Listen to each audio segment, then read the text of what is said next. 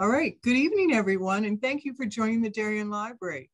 I'd like to thank the Friends of the Darien Library for making these programs possible, and for our partners at Barrett Bookstore, where you can find these titles.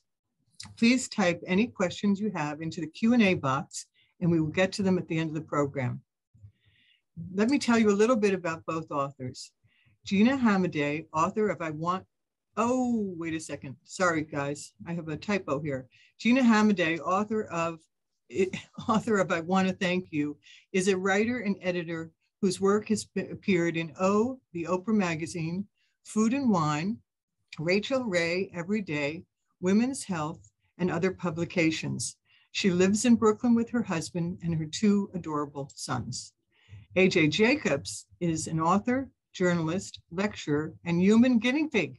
He has written 4 New York Times bestsellers that combine memoir, science, humor, and a dash of self-help. Among his books are The Know-It-All, The Year of Living Biblically, and My Life as an Experiment. And his latest, Thanks 1,000.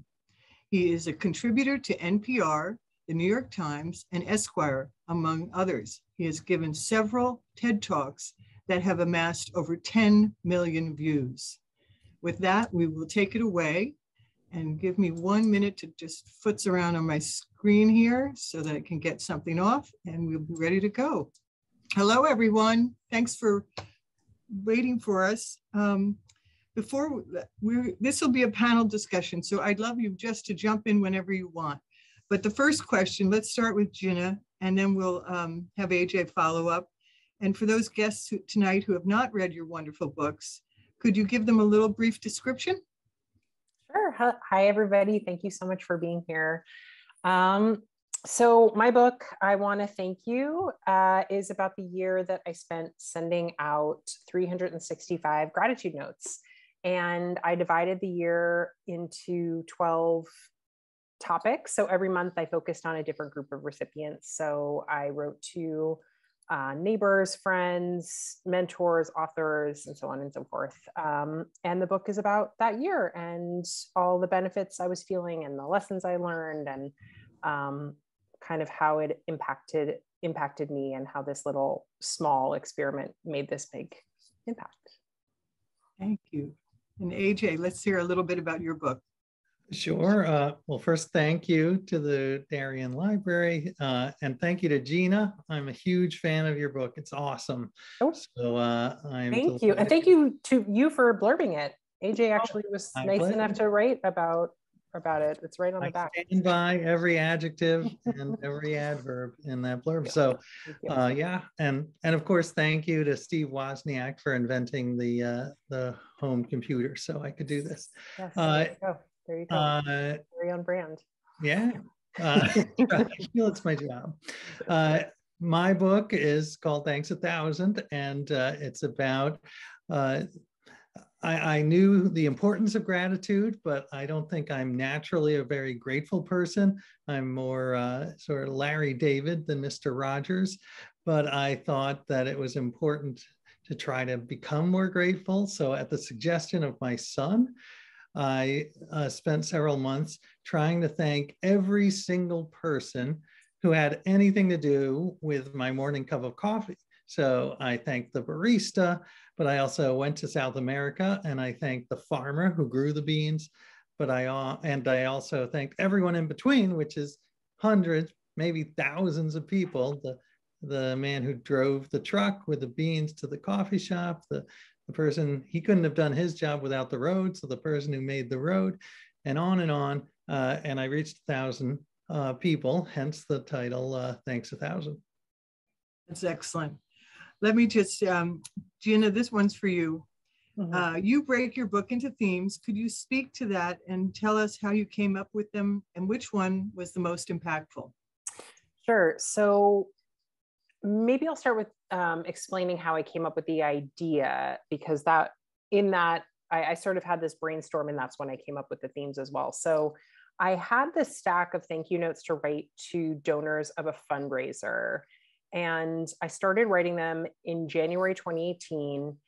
And I was writing them on the train. I was commuting at the time to New Jersey, and it was just one other thing on the list. It wasn't something I'm meeting these people now that are big thank you note people, and God bless them, but I was never one of them. But I just, just put my phone down with all of the, to-do lists and the feeds and everything. And I turned to these thank you notes and I started writing to these people who donated. And, I noticed day after day, I sort of slowly noticed that it was a really good feeling to start my day with that practice. And when it was done, when I finished my stack, it was January 31st. And I was thinking about how much I liked it and how surprising it was and how good it felt. And I looked at the list and I'd written 31 notes. So the idea kind of came to me in this little neatly wrapped package. And I thought, okay, if I want to do this, if this was a positive thing for me and I want to invite more of this into my life, I know myself. And if that's just like a vague intention, I'll never do it. And, both AJ and I came up in magazines. So it's like, I saw this very much like I saw it sort of like a content calendar. I knew I had to put some structure behind it if I wanted to actually do it. So that's where I came up with, all right, so I just did January, that theme was charity. So what would February be? What would March? And, once I had those themes, then it became a doable project, because then I could think, okay, mentors, like, all right, I could start thinking about that list right now. And then I would just have to, flesh it out and, what would I write? So that is the story behind, why the themes. And then as far as which were the most impactful, it's hard to really say, but when you asked that, the three that came to mind were my friends chapter / month, which I'll go into a little bit later, I think, if I'm looking at the questions right now, but reaching out to friends that I hadn't seen in a while was just, I don't know, lovely and pleasant. And writing to authors, I thought that would be really boring because it was like fan mail, and I've never written fan mail in my life, but that got me back into reading in a way that I had little kids at the time, really little kids, and I'm still reading. I've always been a reader, but I don't know, it just reconnected me to that part of my life in a way that I think I needed it at that time. And then the last chapter was to my husband, and I wrote him a note every day of the month. And that was like a really interesting sociological experiment, and it changed the way we talk to each other, and it's just fascinating. So those are the three that come to mind. Great. AJ, your structure is a little different. Would you talk a little bit about it? Sure. It was, as I said, I tried to thank 1,000 people, and it just reminded me how many humans it takes to make anything happen in our lives. So it doesn't have to be coffee. It could be a pencil and a pair of socks. So I broke it down a little into different categories. So for instance, I thanked all the people involved in transportation, and you can't believe, there was boats and planes and shoulders and donkeys. I didn't actually thank the donkey too, but I'd like to thank him or her now. So I did that, but I also, I had a section on the cup, because I couldn't have drunk my coffee without the cup. And one of my favorite interviews was with the guy who designed the lid for the coffee cup, because I couldn't believe how much passion and thought went into this little plastic thing on top of my I mean, he could have talked for hours. I was on for like 2 hours, and I was like, all right, I think I got it. But he could have gone, because he talked to, the smell of the coffee is a huge part of the experience. So he made the hole wider so that more of the aroma could come out, and he made an indentation in the lid so that you could really get your nose in there to really. So it made me realize everything around us, there's so much thought that goes into it that we take for granted. And now when I look at something like, the switch on my lamp, the desk lamp I have, has a nice little indentation for my thumb. And I never noticed that, but you know what? That's very nice. Thank you to the person who did the little thumb indentation on my switch. That's great. You both speak about the psychology of paying it forward. Could you elaborate on that topic? Why don't we go back to Gina? Yeah, what came to mind when I read this question was in my travel month, one of the people I wrote to was my friend Allison in Seattle. And years back, she had put up my family and I for a weekend. And I wrote to her about just thanking her for that. And she told me later that that inspired her to do the same thing for somebody that she had, stayed at their house a couple of years prior. So yeah, I mean, what also comes to mind is like, a lot of people ask me about the replies and the responses. That's like one of the most common questions is, oh, how did people respond? And were people like, did you get like all these amazing responses? And like, the answer is yes, but I was really specific in the beginning of the process to not track it and not ever, like once they went in the mailbox, I really, not that I never thought about them again, but I was not waiting for a reply for a lot of reasons. But that to me felt really important to think of them like gifts. And so I guess connecting that to paying it forward, that is like, I feel like that's a really important piece of gratitude is like, that you don't wait for it to, I don't know. You don't like, I think it's important to not want or expect like I don't know, gratitude back. It's like, it's just a gift and there's so much that you get out of giving that gift. And then the hope is that people pay it forward and they do, I don't know if that makes sense. Speaking of responses, it's been a while since I read your wonderful book, but can you remind me, what did your husband, did he write you thank you notes back, or he just was happy? He was like, he wrote me one really beautiful thank you note at the end. That's really special to me. But he just was giving that gratitude back to me verbally and just in like these little small ways. And we really have kept that up in the sense, in like oh, thanks for taking the garbage out. And, obviously with a partner, obviously you took the trash out the other day. So you could think to yourself, like, why would I thank him for taking the garbage out? I just took the garbage out 2 days ago, whatever. I did it. Now he does it. Who cares? Why say it? But it's like, it's such a nice change to just say it. Just say it. There's nothing, You're not losing anything. It's free, and it just like, it lubricates everything. Yeah. And as for me, the paying it forward, I do think that one of the best parts about gratitude is it's sort of like a virtuous circle, which is, the opposite of a vicious circle. So when I would call someone who maybe didn't expect, I called the woman who did pest control for the warehouse where my coffee beans were stored. And I said, I know this is a little strange, but I want to thank you for keeping the insects out of my coffee. And she said, well, that is weird, but thank you. I never get any recognition. This is a thankless job.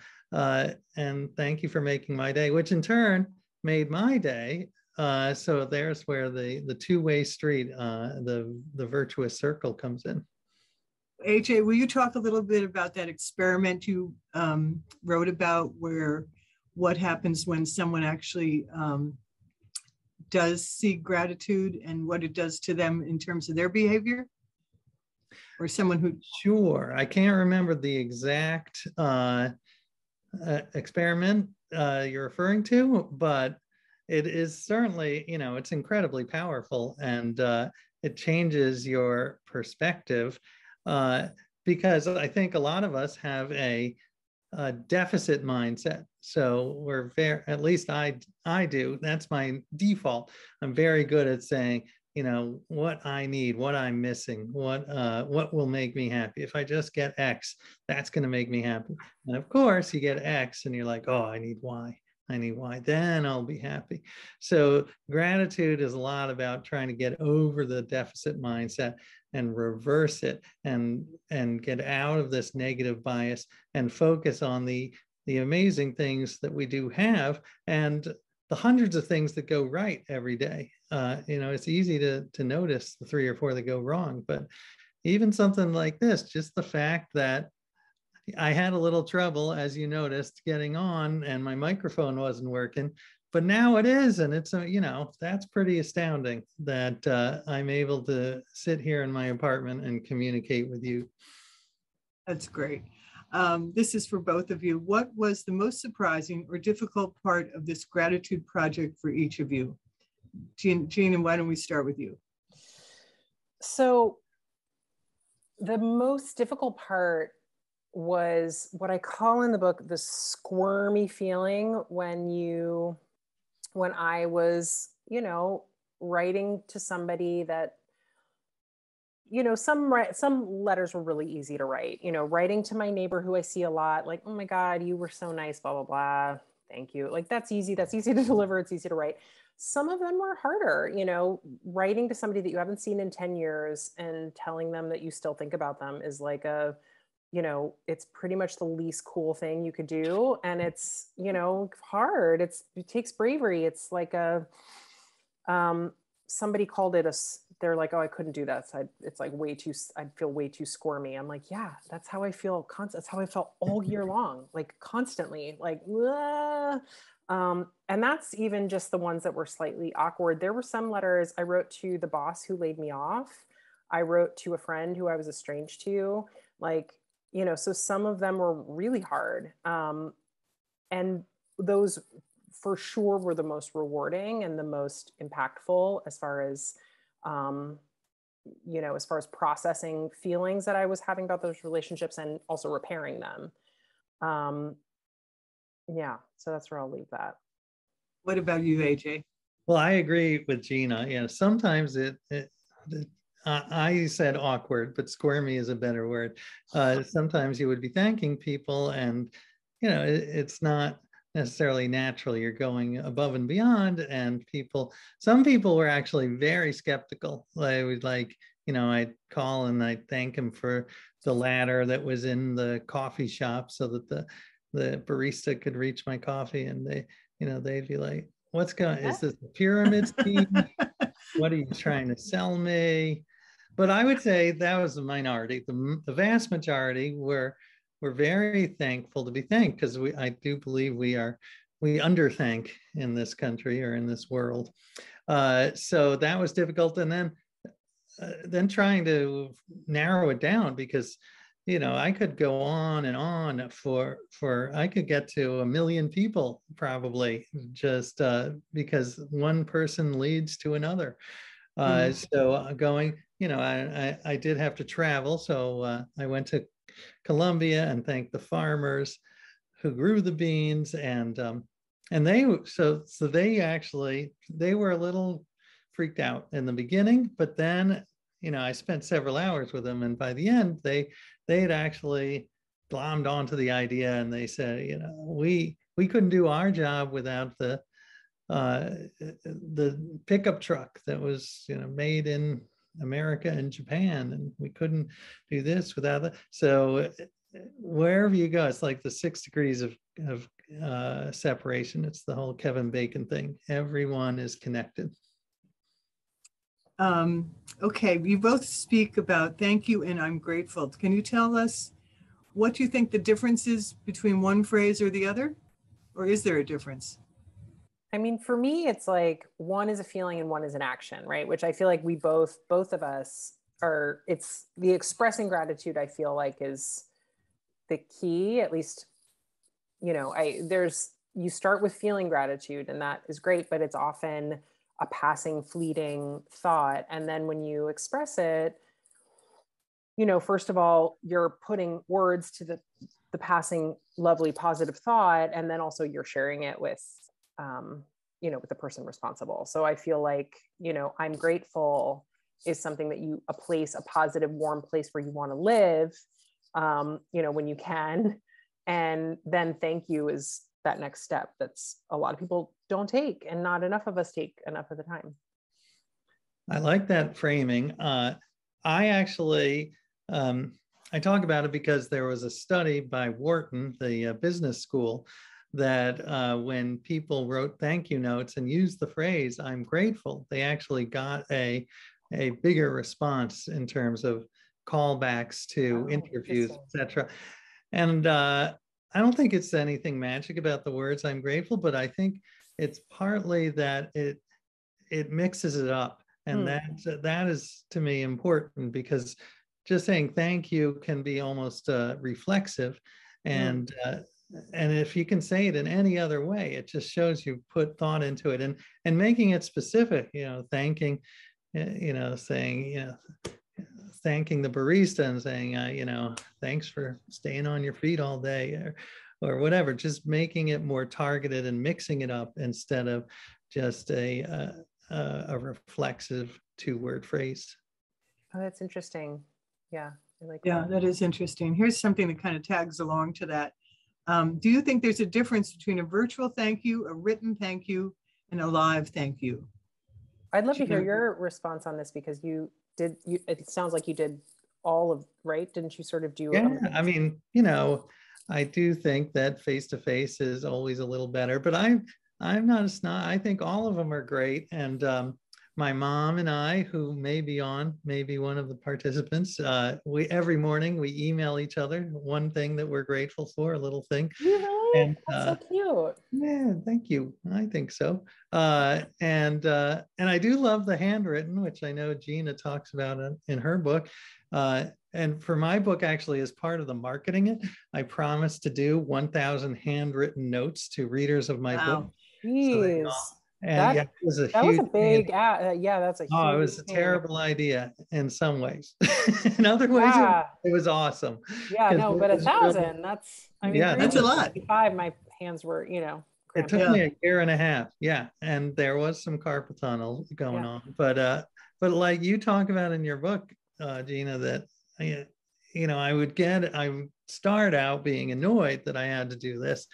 And, but by the end, I would, even during the act of writing it, would, you'd get dopamine flowing, you get that warm glow. And so forcing myself to do it and then starting to enjoy it.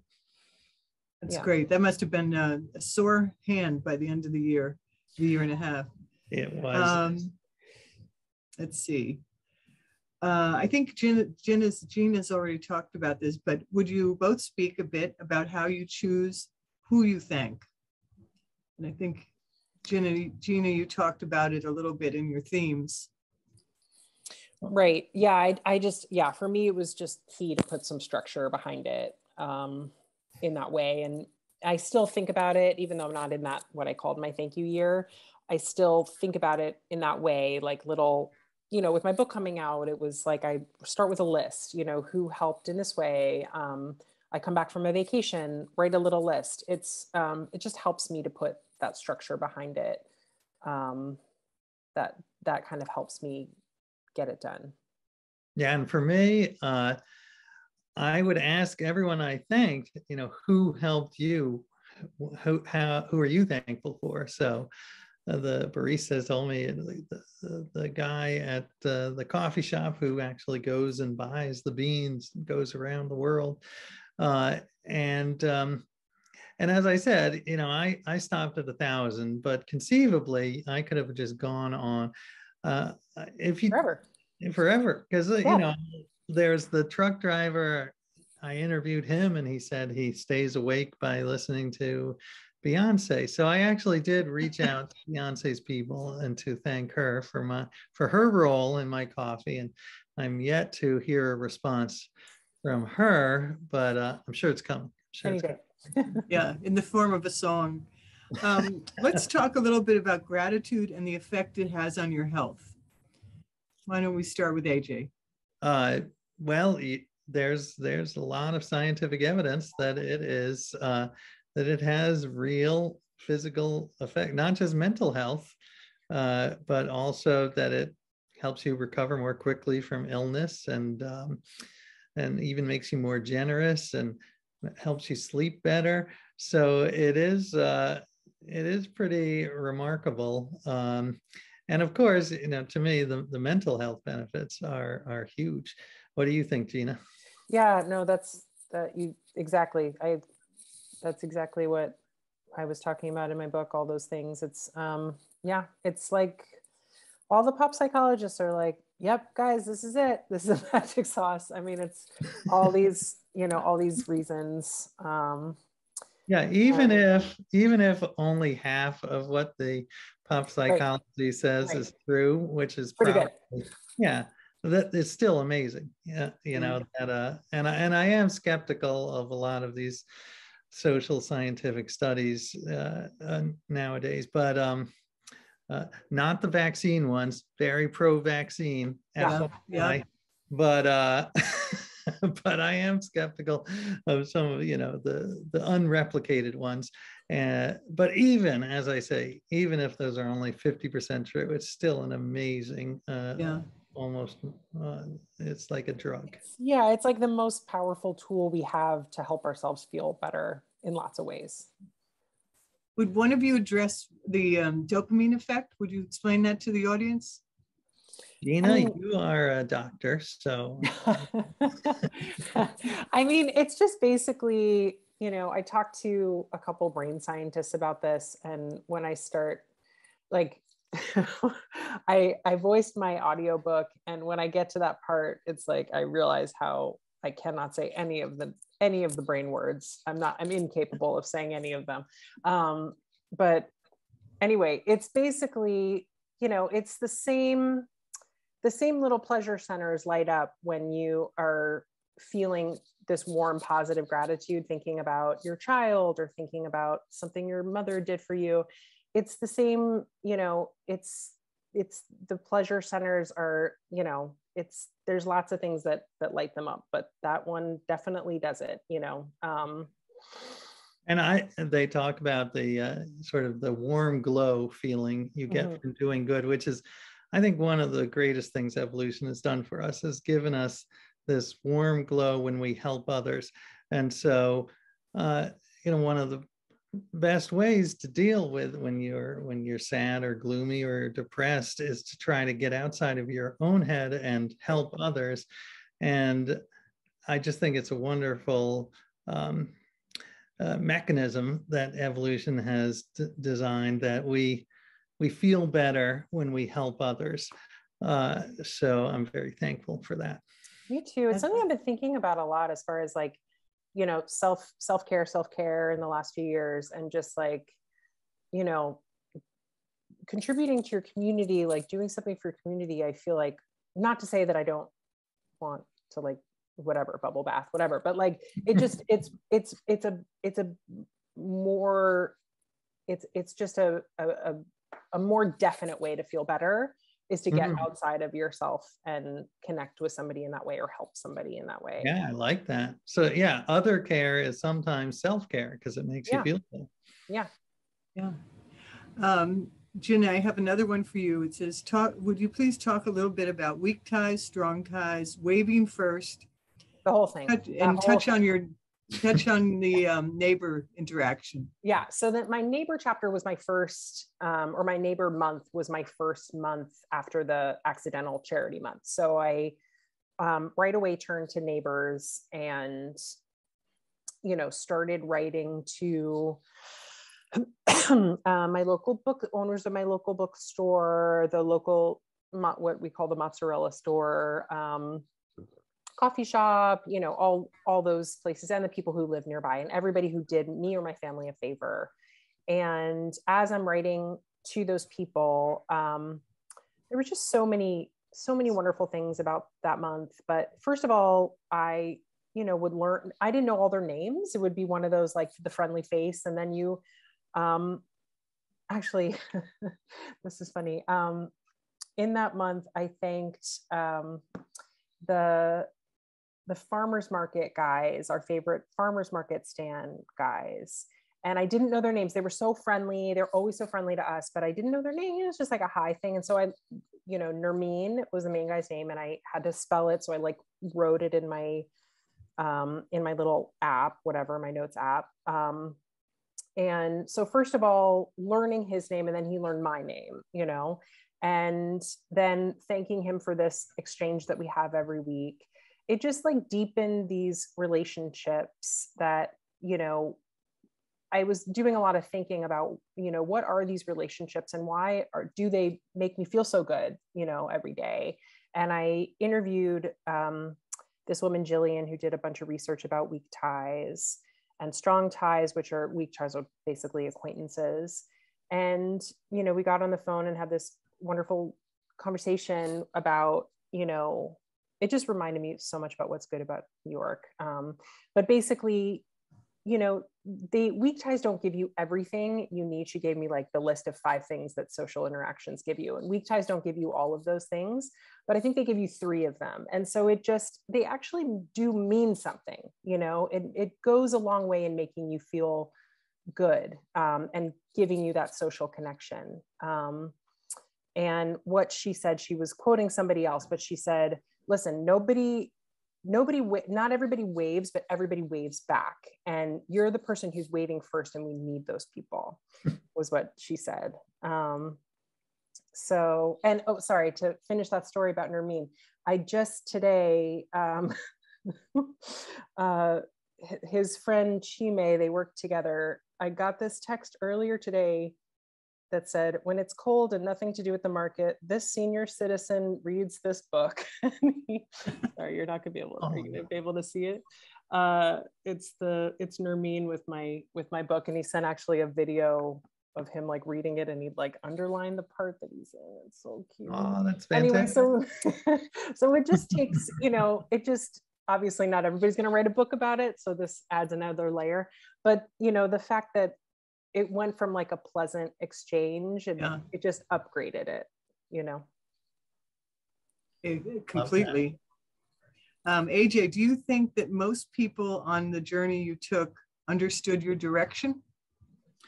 Well, as I said, there were some people who were baffled, but the majority, and I do think it resonated. And just to tell a quick story, a lot of the, I get not a lot, but several classes, several teachers have assigned that's great. The book as a project. So the kids would choose something that in their life, and then try to write. And the most heartwarming part for me was this one girl. I think she was a high schooler. Her favorite book was by John Green, The Stars. What's it called? It's a big hit, Yeah. The Fault in Your Stars. Yeah, Fault in Your Stars, right. Thank you. He's a super, I love that. From On High, we got it. Yeah. Well, so he is like a super, as you might know, super successful. I knew him just a little because I knew him, before he was super famous. We both worked at the same magazine. And so she had written a thank you note to his editor and to the bookseller. And she had written one to him, but he must get hundreds of letters, so he didn't respond. But so I was able to forward him the note, and he didn't respond to me for a couple of weeks. But then he wrote the loveliest 4-page letter to this girl about how much it meant to him to have her write this, and how thankful he was for his editor, because he wrote that in his first draft, he had the couple turned into a murderous. They went after a drug dealer to try to murder him, and the editor was like, "This is a lovely book until they turn into vigilante murderers. What are you doing?" So he totally changed it because of the editor. And I forwarded it to the girl, and she called me, and she was weeping and shaking. She says, I'm shaking. I'm so, and that was such a menschy thing for John Green to do. He didn't have to do that. He's millions of readers. But I just love that because he really, he was saying he's this super successful author, and he is so thankful for these other people, like his editor, who made the book what it was. Nothing that I often think about that, the idea of an author. The author, does a lot for a book, but the editor should be on the cover, the designer, there are all these people who make a book. I'm actually just launching this IGTV. I just started the first one about the acknowledgements page. So I'm interviewing authors about their, do you always read it? I always read the acknowledgements page. I do enjoy it. Yeah. Yeah. And there's like the inside baseball stuff, which is fine, but I feel like there's always these like little, these lines that just feel like I want to hear the story behind these, these little one-offs. It's true. I'm a fan. Now that we talked a little bit about young adult readers, let's talk about gratitude in children. Gina, would you mention that or talk a little bit about it? Yeah. So I involved my son is now 8, my son Henry. At the time he was 5, and I pulled him in a lot throughout the year. And at a certain point, when I was writing the book, I interviewed this guy, Giacomo Bono, who was the co-author of Making Grateful Kids. And as I was explaining to him what I did with Henry over the year, because I was really seeing a lot of changes in Henry, and I felt like he was really taking to it. I feel like he started saying, I'm grateful for you, like instead of I love you, or instead of a lot of other things, he would say that to people. Just for one example, but there were lots of things that I was seeing as I was involving him in the project. And this co-author, this expert guy, he was saying, there's this one, the connection you really need to help kids make is there are people behind the stuff you love. Like, you love lots of stuff. There are people behind it, like your whole thing, AJ. Like, you look around and you're like, all this stuff that I'm surrounded by, like, there are people that, did it, there are people that painted the wall next to me, all that stuff. But kids need help knowing that. They love the comic book. There's somebody who wrote the comic book. They love sushi. There's somebody who made this, So that was something that by the end of the year, him and even his little brother definitely understood that a little better. I mentioned sushi because I remember one day I took him to like a special birthday sushi lunch, and he was like, this is so good. Where's the sushi chef? We need to thank him or her. And, it's like, it's not necessarily the way your brain works. It's, kids are sponges like anything else, like foreign languages, like anything else. They learn it, they're quick learners, but it's something that can be taught. Great. Yeah, I agree. AJ, tell us how your children reacted to the book. Well, it was my one of my son's ideas in the first place, because I was trying to do this gratitude ritual before. I'm not very religious, but I thought I would say sort of a secular version of a prayer before dinner. So I would say, I'd like to thank the grocery store worker who sold us this tomato, and the farmer who grew the tomato for our spaghetti. And my son, who was, I think, 11 or 12 at the time, he called me out because he said, that's fine, but those people can't hear you. They're not here. So if you really meant it, you should go and thank him in person. And that's what I was like, that's a pretty interesting idea. That could, and so that's where it all began. And they did want me to do candy or s'mores or chocolate. They were not happy about the coffee. It's not interesting to them. Although now one of them is a huge coffee fan. So after my first month, I turned to friends, and I kind of expected it to be just as straightforward, neighbors. I was writing, thank you for this favor. And I started writing a list of friends, and I'm like, thank you for, I don't know. I wasn't sure what I was going to say. Thank you for being a friend. Thank you for, I don't know. I wasn't sure how it was going to work. And then I remembered that a picture can be turned into a postcard. So I have all these shoe boxes full of old pictures, and there are lots of duplicates, and they're starting to, yellow. And so I just reinforce those and turn them into postcards and send them to friends in California, where I'm from, and in Chicago and Seattle, and various other places around the country. And just, that became easier because there's something to say. There's the picture to talk about, and there's the gratitude for the years. Basically what I said to almost everybody was, I was just in a place where I was really, really busy with these little kids. Charlie wasn't even 2 yet.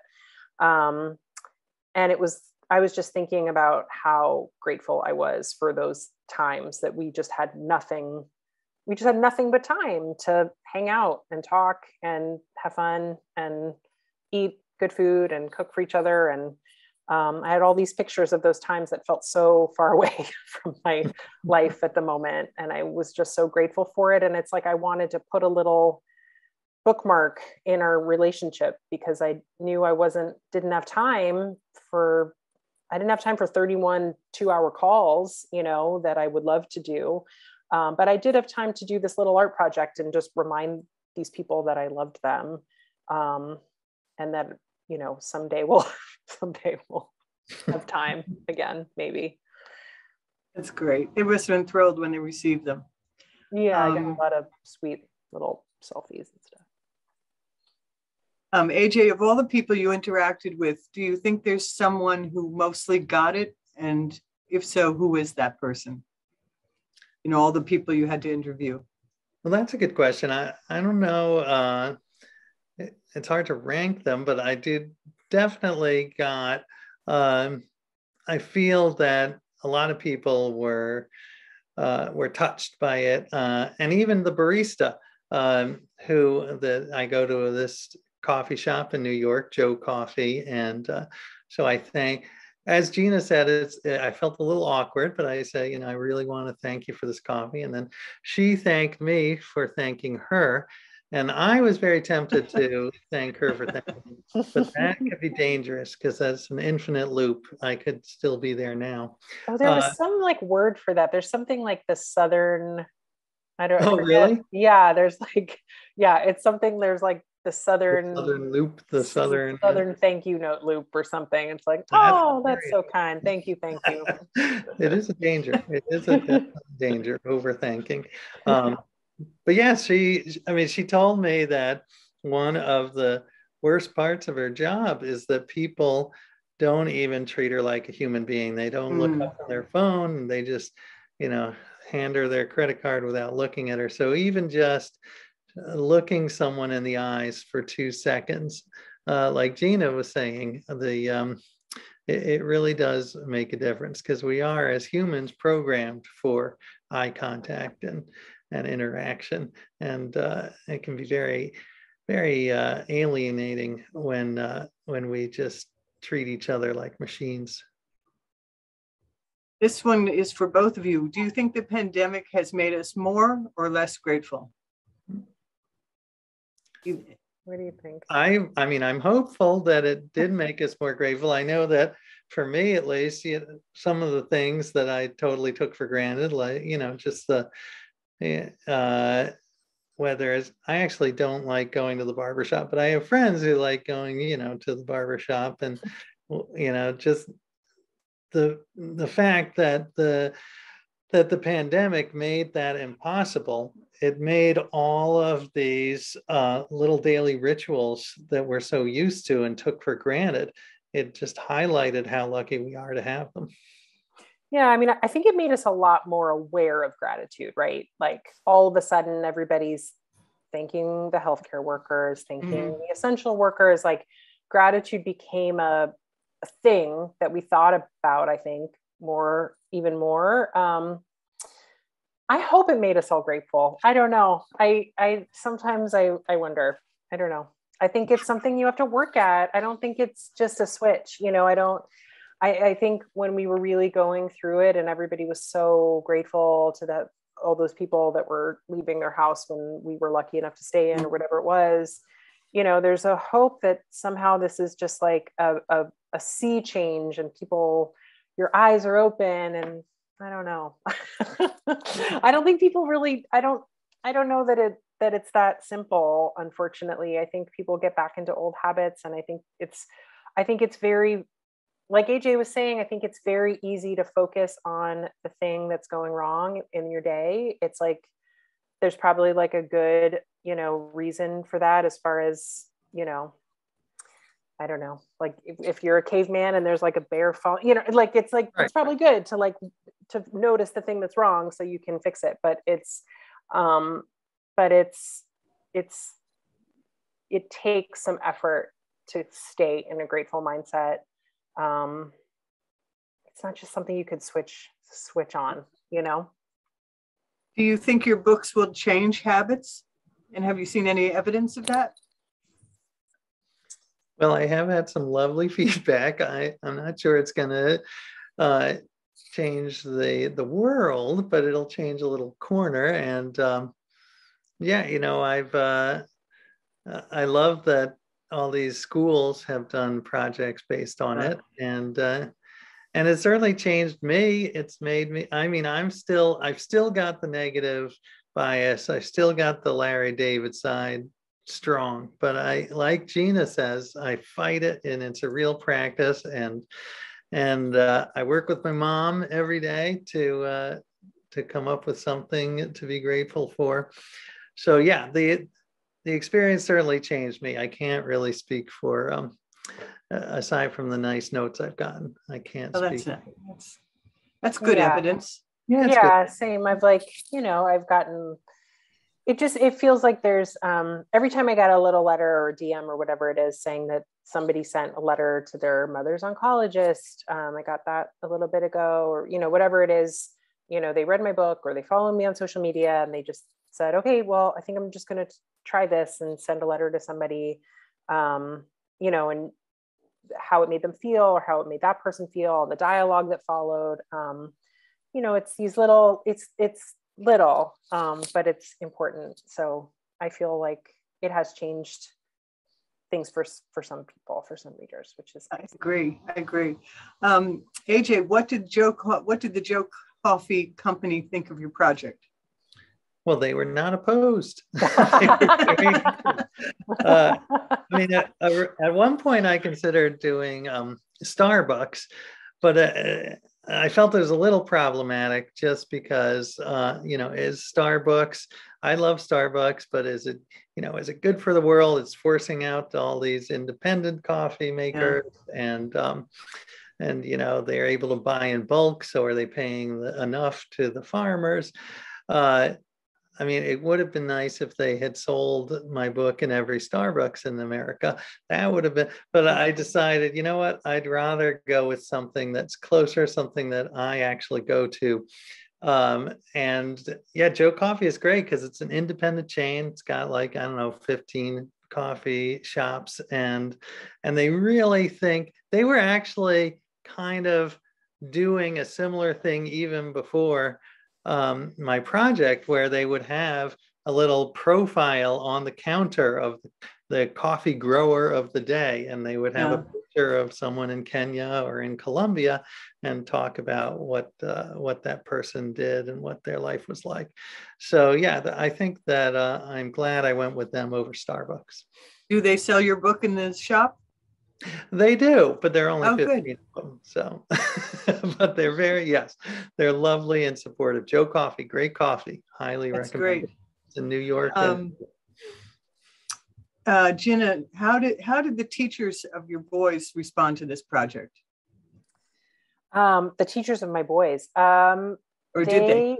I'm trying to remember now, because when it came out, they responded great, but it was last year, it was COVID. They were in this little, I found them this little homeschool, I don't know. There were 8 families, this little thing. So it wasn't normal school year when it came out.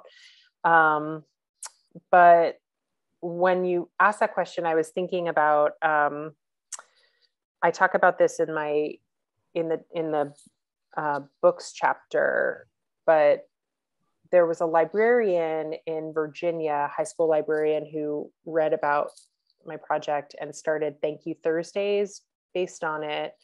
And she was trying to tell me what it was, but it was like a little unclear. So I actually took my son and went down and visited and kind of saw what she was doing. So she's in a huge 4,000 person high school. And she started every Thursday, she sets up in the library a table full of thank you notes and little prompts and stuff. And kids come and eat their lunch there, or they like have a free period there, and they would write any notes. And then the library staff would deliver them to the teachers' cubbies or to kids in their homeroom. And also she was hosting classes that would come.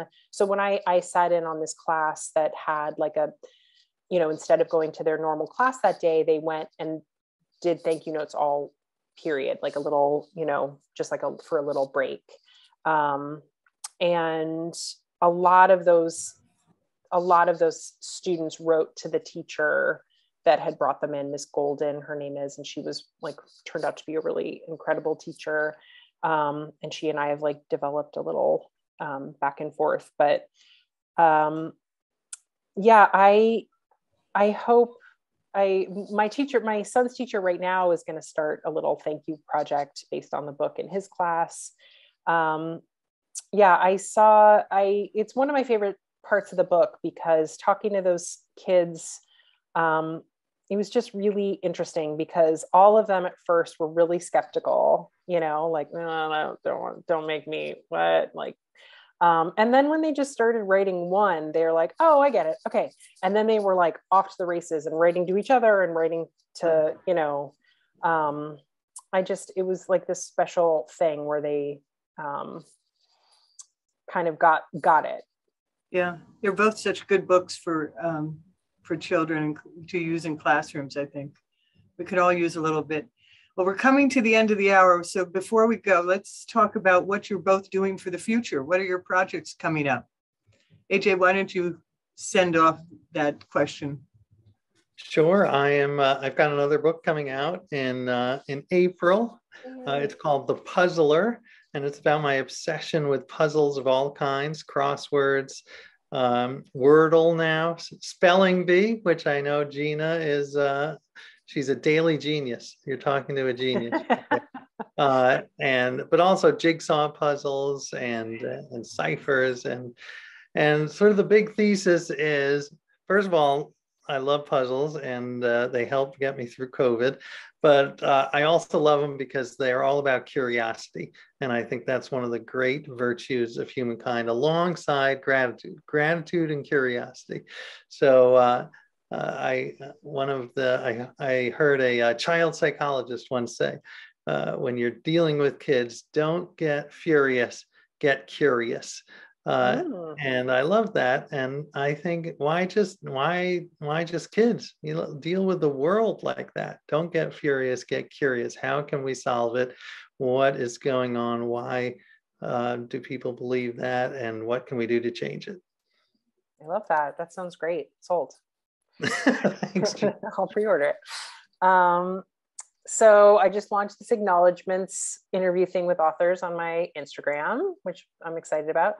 I have a newsletter, and I'm moving over to Substack next week, and I'm including an option for subscribers where I'll basically take them through a thank you year, where in the beginning of the month, I'll announce a new, like whatever the month's theme is. And I'll send little, like, the first February is going to be neighbors. And I'll send tips, and I'll send like a little downloadable, pretty little, like printable thing where you can write the names of the people you want to thank, and ways to get your kids involved and stuff like that. And, and I'm trying to talk about gratitude to companies and schools and stuff like that. So I'm working on that too. We have someone, Gail from Massachusetts, just said hi. And then there was a question from Lori, but you've already answered it. It was about what is the new book you're working on. And we just got a thank you from Jennifer saying, thank you for reminding me to be grateful in my daily life.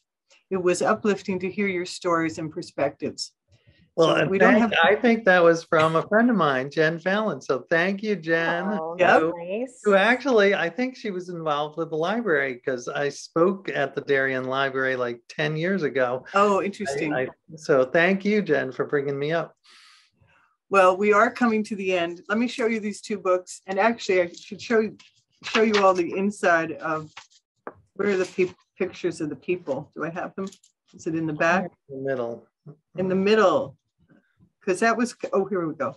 This was kind of interesting because these were all the people that AJ went out and thanked, which when you look at the illustrations and read the titles, you'll realize he did wander far and wide to thank these people.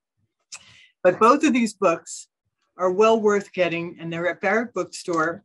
And I think they'll change the way you think. And I think a gratitude journal is a good way to start, and following you two is a better way to start. So thank you so much this evening for joining us.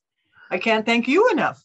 That's so nice. And I see a couple questions. Could I just answer the ones? Oh, wait. Oh, sure. I don't see them. Why don't you answer? They're in the Q&A little section. So there's two for me and one for you, AJ. Okay, thank you. Okay, did some of the thank you letter recipients that were squirmy get back in touch with you, Gina, i.e. the boss who let you go, the friend you lost touch with? Yeah, so the friend I lost touch with, she was actually generous enough to let me interview her for the book. And it was such a special, like very vulnerable, honest conversation where I wish we would all, I wouldn't have had this conversation with her if I wasn't writing the book, you know, but I wish we would have. I wish that would be more normal in friendship, because I, said, it felt to me like you ditched me when I became a mom, like you just weren't interested, like I got into it, and she explained her, perspective and what she was going through, and me sending that postcard to her really opened a door for us to repair our relationship. And we really did. We're really back to being friends, which is a gift. As far as the boss, that was really, really good for me because I didn't thank her initially in my career mentors month, because I was laid off from Food and Wine as the travel editor, which was my dream job since I was 21. And I got it. It was amazing for 3 years. And then I was laid off. And of course, then, everybody else was. So it's not anything personal, but it was personal at the time, and I really, even though a few years had gone by, maybe 3 some odd years had gone by, it still felt too raw. I just did not want to thank Dana, the editor-in-chief at the time, Dana Cowan. And then, cut to a year later, I'm writing the book and we run into each other and I'm telling her about the book and the whole project. And she's immediately connecting me with people. And she's such a cheerleader. So I went home and that one, it's funny because it's connecting to this next question about not drafting out my letters, which I tried not to, but I wrote the few that were like, they're still in my drawer. I think it was just like, they were mean. I don't know. And then I got to a place that was still really honest and saying like, I wasn't ready to thank you. Like my feelings were still really hurt. And, but here's what I really am grateful for, and it was really helpful for me to process that and close the door on that, and she wrote back, I printed it in the book, but she wrote back a really lovely response, and that was super flattering and made me uncomfortable even to print it, but just felt reparative for me. And then, so the next question is, you talk a lot about not really drafting out your letters except for your mentor month. Did you find a few sentences versus a lengthy letter still made a big impact? I have a tendency to want to write a long thank you, but then there's the dread that it becomes a task. Yeah. So, my whole kind of theory, I think 3 or 4 sentences can make a big impact. If this is a gratitude letter, I don't know, to like your dad, I don't know. I mean, there's obviously different forms, right? But mostly what I was talking about here is thanking somebody for something specific, and being really heartfelt about it. And that can make a big impact. It doesn't have to be a letter. It doesn't have to be a long letter. I really believe that. I think 4 very heartfelt sentences can go a long way. Great. And AJ, can you see your question? I can. Okay. It's from Rebecca. Thank you, Rebecca. AJ, you tend to portray yourself as more of a curmudgeon or cynic, but your books often show. We lost it. Wait. But sorry. I remember click on the answered portion. There we go. Yep. Oh, you got it back? Yeah. Let me just. Oh, wait. Yeah, I see. Click on the answered. I see where it is, under the answered. Okay. Yep. There we but go. Your Sorry books about often that. show the power of kindness and connection. Has your writing changed your own personal viewpoint about people in general, and or been helpful with your own life? Yes, is the answer. I mean, I am a strong believer in the idea of how your behavior can shape your emotions, how the outer can affect the inner. So forcing myself to write these thank you notes or thank people in person, after a while, it really does sink in. There's a great quote. I wish I had come up with it myself, but it's the founder of Habitat for Humanity says, it's easier to act your way into a new way of thinking than to think your way into a new way of acting. So it's all about actions and forcing yourself to be grateful or acting as if you're compassionate, and eventually your mind catches up. And this is one of the bases of cognitive behavioral therapy, which I'm a big fan of. So anyway, yes, thank you, Rebecca. It has helped. I'm still got the strong curmudgeon side, but I'm definitely I fight it, and these books and projects help me. Well, thank you both. This has been a great presentation. Let me hold up your books again, because I can't think of a better thing to do than start your weekend off with one or both of these. Yeah. And thank you for sharing your time with us and telling us this incredible story of both of your books. Well, thank you. And by the way, I just saw Nancy Sheed. Hello, Nancy. Thank you for all your advice. She's a very brilliant publishing, marketing mind. So great. But thank you, Kathleen. Thank you, Gina. And thank you, AJ. Thanks, everyone. Stay warm and have a great weekend. Bye, everyone. Thanks so much for stopping by. Bye. Thank you again.